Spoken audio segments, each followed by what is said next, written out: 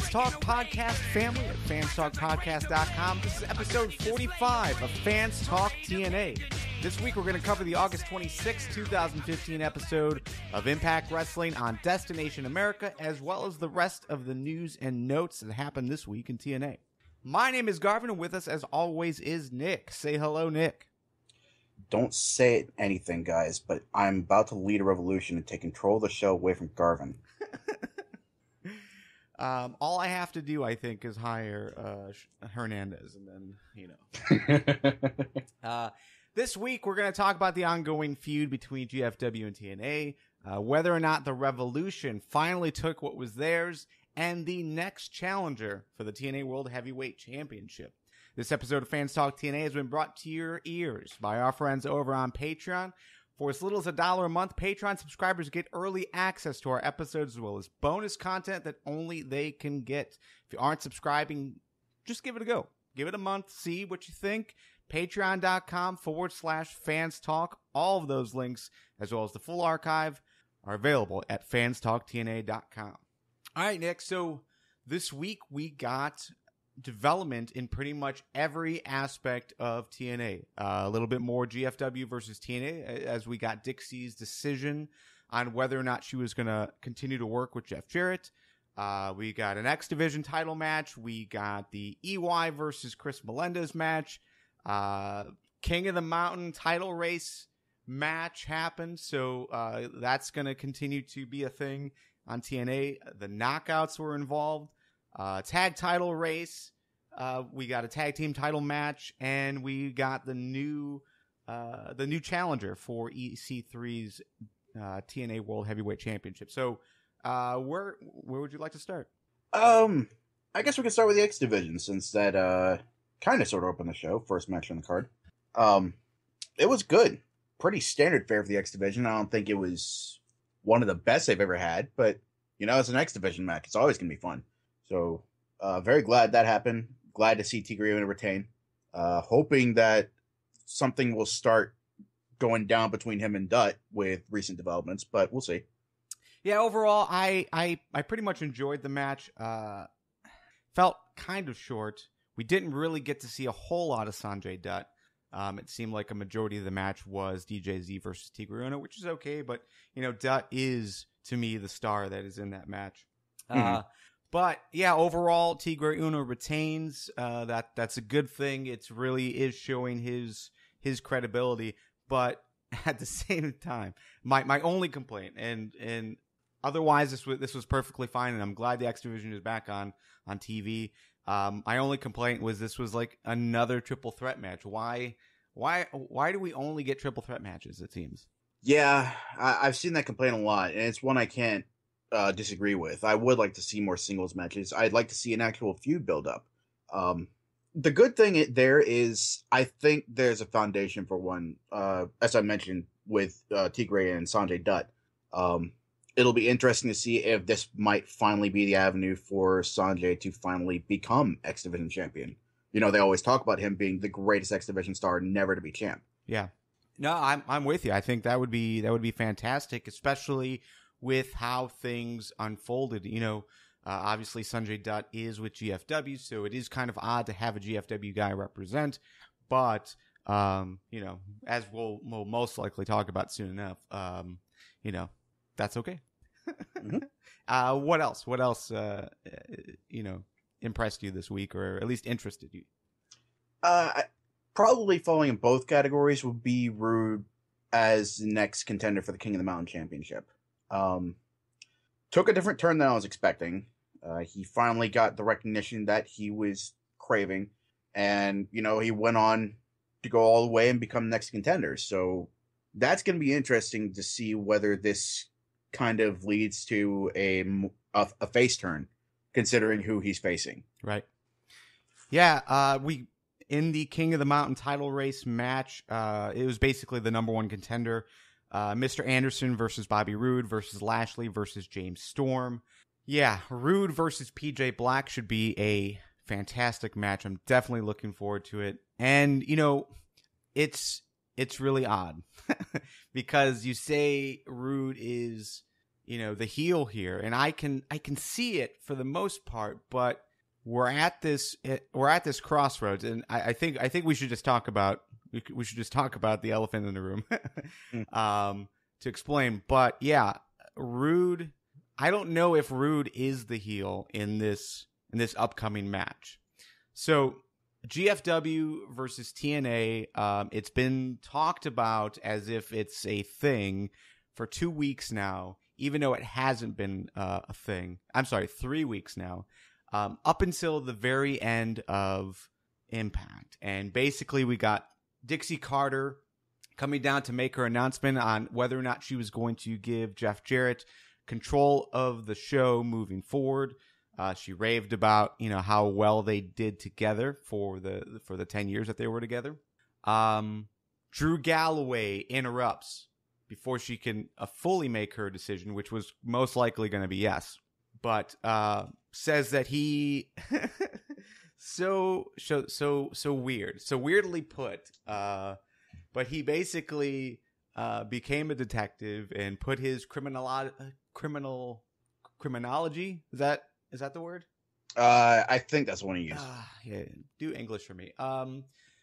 Yeah, he used his degree finally and basically put all the pieces together. And the guy who attacked him and took him out of the King of the Mountain title match so that PJ Black could win, as well as took out Bully Ray so that he could take over, is Jeff Jarrett. Everything made sense. This is what you and I had talked about over the last few weeks as well, as far as what seemed the obvious route that they would go.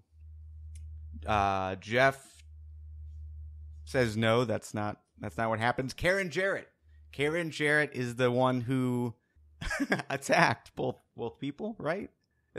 Is that how it came off to you? It sounded like she said the words, "It was me." Yeah, I did it. But it's pretty well implied she had people do it.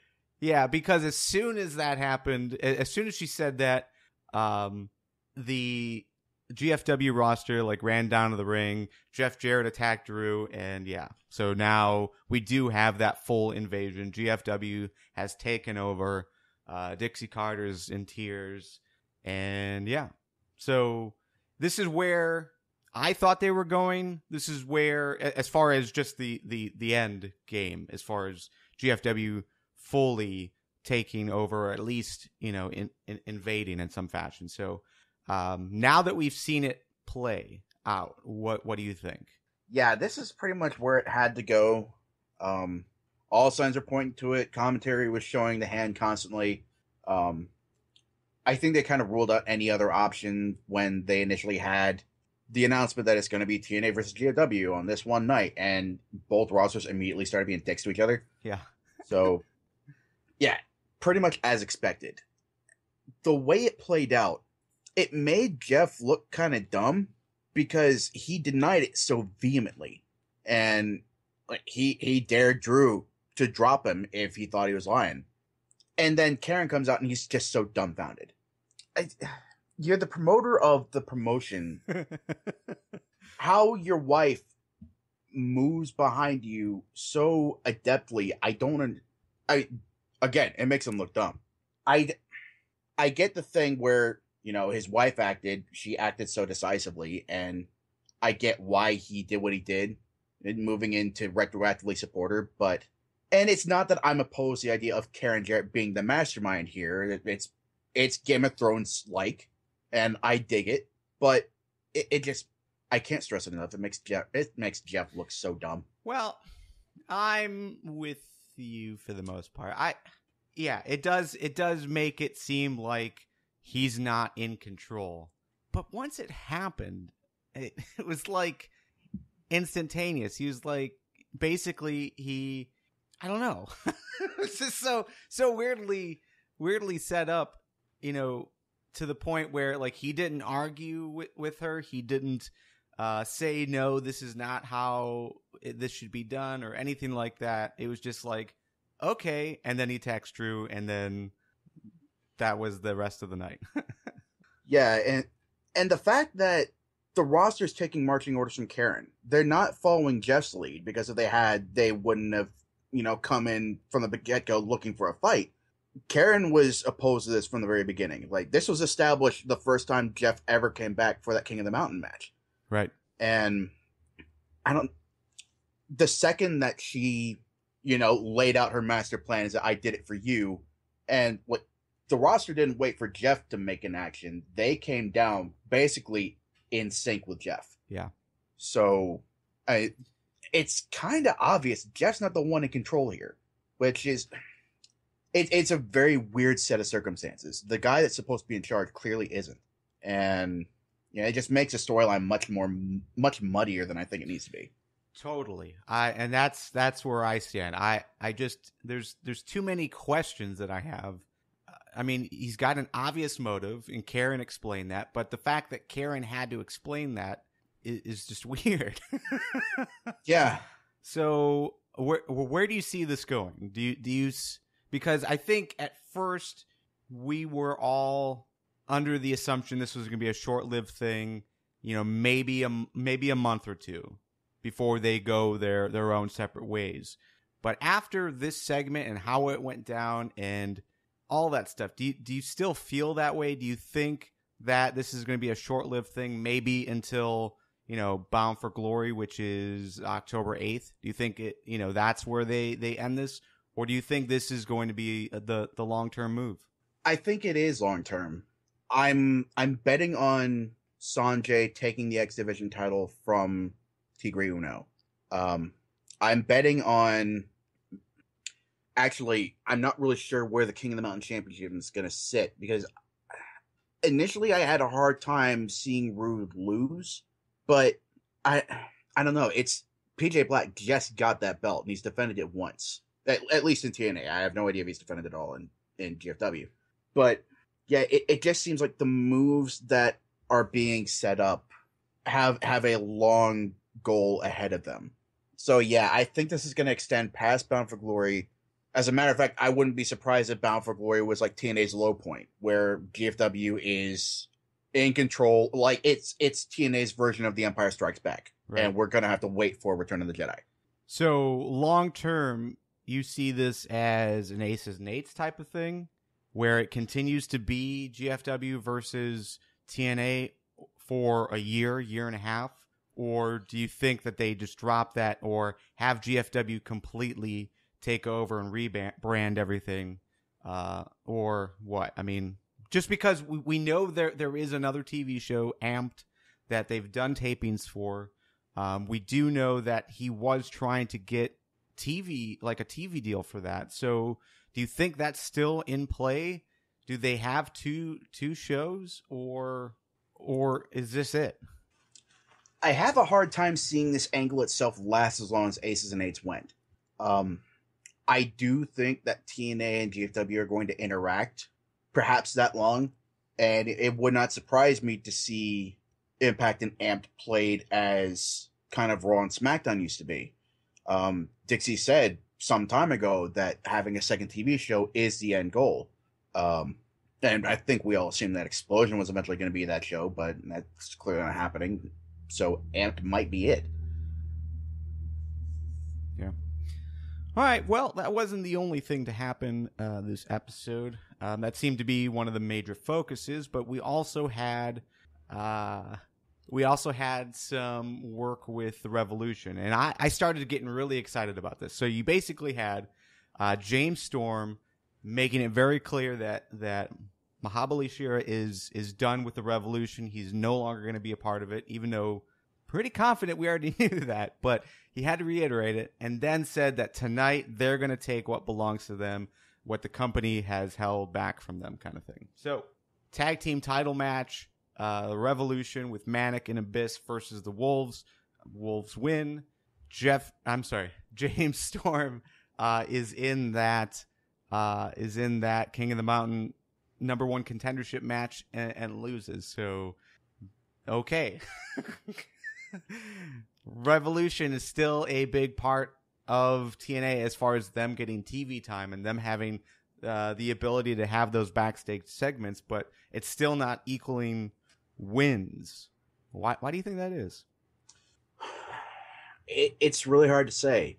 I can't say with certainty that the Revolution was ever supposed to succeed because they were losing right from the get-go.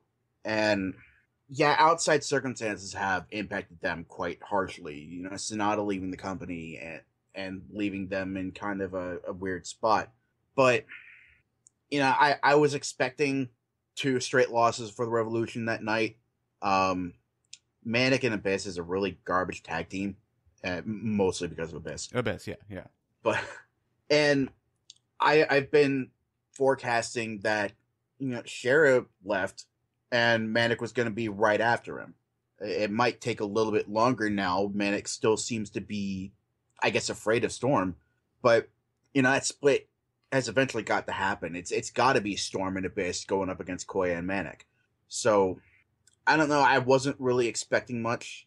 I did like the fact that Storm was in that high profile match. I think it's fitting because even if only for a week, he was a former world heavyweight champion. So that was nice, but I wasn't expecting anything to come from it. And for 3 to 5 seconds, he was a former member of Beer Money. Yeah. I appreciate that little tease every time they get in there and they make the eye contact. And I think this is the first time people have been chanting Beer Money at them. Yeah. In a while that's happened, but yeah, I appreciate that. All right, so let's go ahead and talk about the rest quickly. Knockouts, we had some more development as far as the title race as well as the Dollhouse. Velvet Sky versus Brooke for the Knockouts Championship ended in a double DQ or a draw or something. I don't know how they phrased it, but basically, yeah, the Dollhouse ran down, attacked both Brooke and Velvet. Afterwards, Rebel comes down to make the save. Only the turn on Velvet, which is really strange. And yeah, so now Rebel is a part of the Dollhouse. So they added a new member. It's not just Marty Bell and Jade. It is also Rebel. Thoughts on that? Of all the people you go to replace Taryn, Rebel really wouldn't have been high on my list. I don't know if she's really improved backstage as a wrestler. It didn't really seem like it. It's hard to tell with that sort of gang beatdown, but Taryn's just going to be really hard to replace. Yeah. Even with just the entire roster at your disposal. Not many of the girls measure up to Taryn in that capacity. I also thought it was kind of random. You know, the last time Rebels even looked at the Dollhouse, she was on the other side of the war from them along with Brooke. I suppose they're going to cast this as, you didn't come check on me when I was in the hospital with that injured hand. And you never texted me. You never checked up on me. Now I'm going to make you pay for not paying attention to me. But yeah, I don't know. Yeah, it's just, it was there. It served the purpose. It's not like that title match was going to go anywhere anyway. Again, the match was there. It was all right. But, you know, I just don't feel like I'm ever really going to enjoy a knockouts match unless Gail, Taryn, or Kong are involved anymore. And that's sad. Yeah. And we should acknowledge, though, that Velvet was back to the grungy punk look. Mm-hmm. So there's that. Like, it was back to that, like, attitude and everything. So, all right. Trying to think anything else that took place as far as worthwhile to talk about. Oh, yeah. I mean, EY took Chris Melendez's leg. Which, you know, that's not going to be the end of it. No, it's not. Well, because Chris Melendez, while he was defeated, he still stood right back up. And EY cheated to do it. Nobody called him on it there, but you know they're going to go back and look at it and reference that and go all gung-ho for his push for revenge. Gung-ho. Yeah. Matt Hardy is your number one contender for the TNA World Heavyweight Championship. Apparently you can just ask for it and you will receive. So the deal though is that EC3, while he accepted the one more match challenge, if Matt loses, Jeff becomes his personal assistant. do you see this as the return of? Damn it! What? I totally forgot what his name was. Now, Willow. There we go. Is this the entry point for Willow to make a comeback? Huh. I never really would have thought of that. I don't think so, just because EC3 knows that Hardy is Willow. He spent months hunting for him along with Spud in the North Carolinian bush. So I don't think that would fly. Maybe Hardy introduces another character. He's got like 6 of them in his closet somewhere. But I kind of have a hard time seeing this as anything other than, Hardy puts up with it for a few weeks. He endures the abuse, and then finally he has enough, and he whoops EC3's ass. And then somehow that'll get him a title match. Yeah, that's about how I'm expecting it to go. With Matt Hardy losing to start it off, of course. I definitely don't see Matt for champ ever happening. No, and hopefully not. I mean, to take the title off of EC3 at this point, I think would be a major mistake. So, yeah. I did really enjoy that moment where Matt made his lobby for one more shot, and EC3 whispers in Tyrus' ears, and Tyrus that little moment. I love that smirk. That was so perfectly played. Yeah. I just really enjoyed those two together. All right. Well, that was pretty much the week that was in TNA. So let's go ahead and talk about the best and worst things that happened this week with win and fail. Nick, what was your win of the week? I'm going to say Drew Galloway. Specifically his position as a top guy, really the top guy in this fight against GFW. He exposed the Jarrett attack. He picked the wrong Jarrett, but he still narrowed it down to a Jarrett. And I don't really see anybody usurping that role, at least not for a while. Maybe he'll eventually get sidelined with an injury, kind of like Austin Aries did against Aces and Eights when that started off. But I don't really see anybody else major stepping up to that role. Possibly Rude if, he goes full on babyface and joins the fight after losing to PJ Black. But yeah, I just really enjoyed that Galloway's getting a chance to show his chops in that sort of role. Yeah, and overall, I think he is of that caliber as far as compared to the rest of the the rest of the roster. So yeah, I'm all for that. I think my win of the week is that we finally, something that happened on TV finally caught up with commentary from 3 weeks ago, and that is the TNA versus GFW thing. It finally came to fruition. So that's good. That's a good thing. Now everything kind of makes sense. I just wish they didn't jump the gun with the accusations that this was an invasion of some sort, even though it never really was presented as such. Yeah. All right. Fail. What was your fail of the week? I'm actually going to make the invasion my fail. Not the fact that it happened, but rather the reveal. Because like I said, Jeff was just so clueless for the beginning of it. And again, not a problem with Karen being the instigator. It's just, if you had to go that route, I'd have much rather have had it that Jeff was in it the whole time and he was just playing innocent rather than, being innocent and dumb. So yeah, it's just a matter of presentation for me. I didn't like it. Yeah. And let me add on to that. While I like the fact that they're continuing on with the story, you're right. The presentation of it is just kind of off. Especially when you have Drew Galloway basically saying, how wonderful it is, basically, that GFW and TNA are working together. The competition is a lot better than it used to be. Just basically praising it. Then saying that Jeff planned it, and this was like this was all like a plan to invade or something along those lines. But why is that a problem? Someone took out Bully Ray. Oh, okay. I think it was almost as if like he was praising. It was like a compliment sandwich, right? You praise it, yeah. and then there's that little negative. I don't know.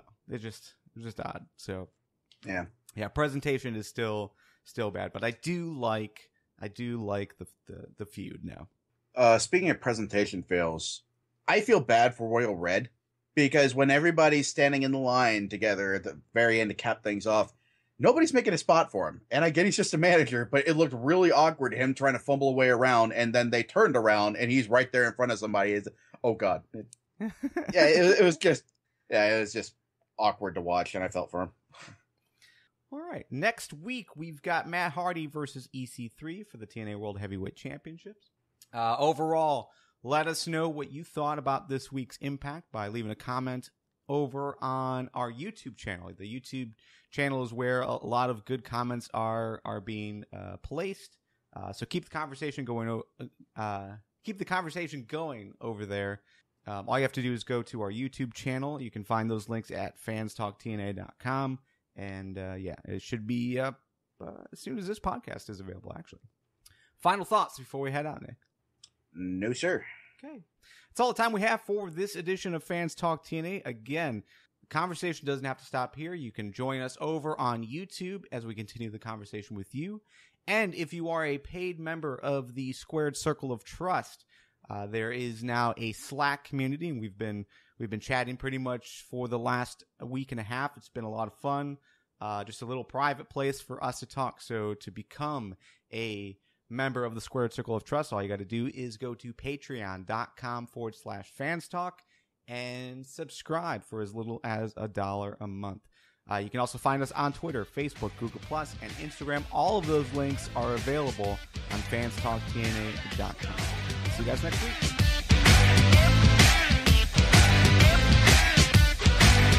Now let's go.